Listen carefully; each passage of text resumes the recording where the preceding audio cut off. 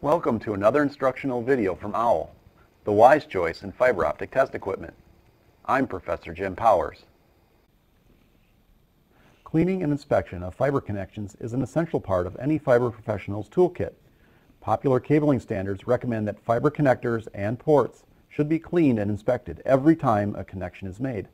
This is done to ensure link attenuation and reflectance is kept to a minimum. There are two key issues related to light transmission. The first is attenuation. Debris that is allowed to build up in optical ports and connectors blocks and/or deflects light from traveling through the connection, resulting in unwanted link loss. Today's link budgets are tighter than ever and cannot afford to have additional loss caused by obstructions. The second issue is related to reflectance. Built-up debris causes a slight air gap between connectors, causing a greater amount of light to be reflected back towards the transmitter. This is of special importance to high-powered systems such as telco, broadband, and CATV networks, where reflected light could disrupt transmission or, in extreme cases, cause damage to transmitters. Not only are clean connectors and ports critical for successful fiber optic testing and data transmission, clean connections also help to keep equipment and fiber ports in proper working order. Dust, dirt, and debris may transfer from connector to optical port and build up over time. Repeated connector insertions into a dirty port could grind the debris into other connector end faces inside optical ports, causing irreparable damage resulting in costly repairs. The FS400 field microscope has 400 times magnification, is multi-mode and single mode ready, has an IR filter for eye safety, includes universal caps for 2.5 and 1.25 millimeter ferrules, and also has coaxial illumination.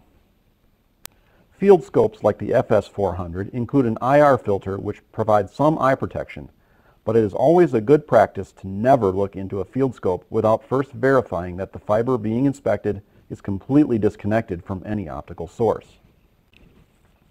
Do not turn the focus wheel too far in either direction. Doing so could damage the internal gearing inside the unit, causing the unit to be unable to focus. 5 to 10 turns in either direction should be sufficient for focusing on the connector end face. Scopes damaged from overturning the focus wheel are not covered under warranty. Each scope is tested for proper focus before being shipped. To inspect a connector, first insert the connector into the port. Next, power on the illumination LED by pressing the LED power button. Third, look into the viewfinder.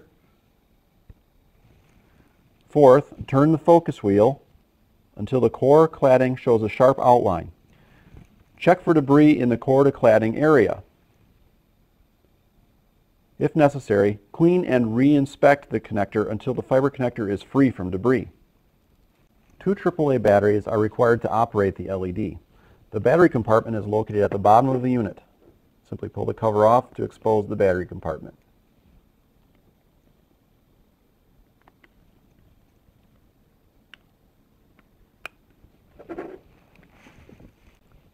Visit OWL's website at owl-inc.com for more information about cleaning and inspection products.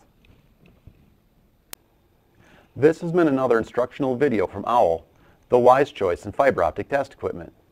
For more information about additional instructional videos or OWL fiber optic test equipment in general, please visit OWL's website at owl-inc.com. I'm Professor Jim Powers. Thanks for watching.